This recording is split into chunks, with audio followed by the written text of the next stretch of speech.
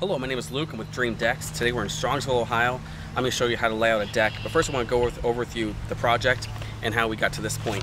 This is the print we're going to use. This is a print that our design team came up with. Andy comes out and does the designs with the homeowner. As you see, the basic footprint of the house, and then how we use some creativity and made this deck a little special in its design. But as you see on this deck, it will follow the basic profile of the back of the house.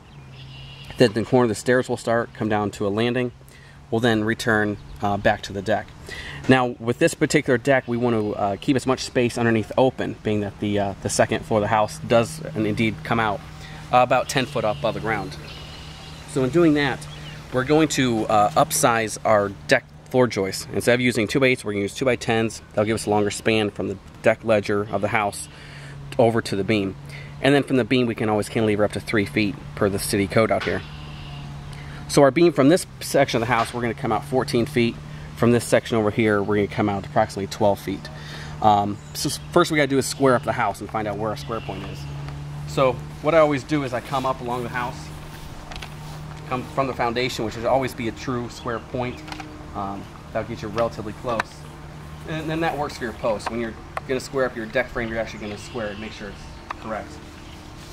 But I set a stake a couple feet up from the end of the house. Run a string line to a stake where my beam is going to be placed. Attach a string to there, make sure it lines up and creates me a nice straight line. From this straight line, I can then pull my layouts. So I know my first beam is going to be 14 feet. So I have to take my spray paint myself a 14-foot line, go from this corner of the house, another 14-foot line, and then by using this straight line, I can pull the placements of my actual posts. What I like to do is I always like to keep my posts symmetrical with the beam.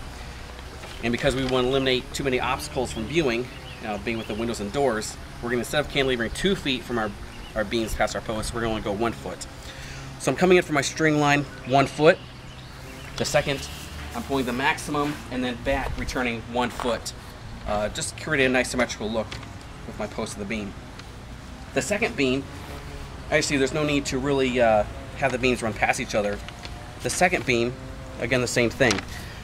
I pull out from the house my 12 feet, have a straight point from this section of the house, and again, keep everything symmetrical, 1 foot in and 1 foot in. Being Strongsville city code is a 16-inch diameter hole, 42 inches deep.